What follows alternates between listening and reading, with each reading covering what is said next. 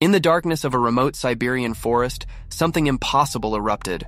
On June 30th, 1908, a massive explosion tore through 830 square miles near the Tunguska River, obliterating 80 million trees in an instant.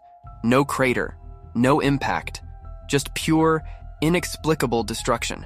Witnesses reported seeing a brilliant blue light brighter than the sun, followed by a thunderous boom heard 1,000 kilometers away. Reindeer herders were instantly vaporized.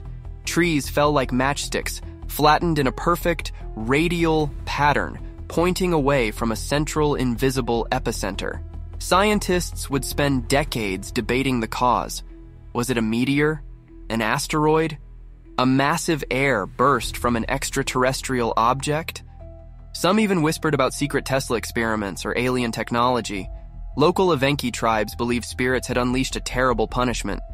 They spoke of a god named Ogdy who had crashed from the sky, leaving nothing but scorched earth and ghostly silence. When researchers finally reached the remote location years later, they found an apocalyptic landscape frozen in time. Trees stripped bare, pointing outward like skeletal fingers. No impact crater. No definitive explanation, just a terrifying reminder that the universe harbors mysteries beyond human comprehension.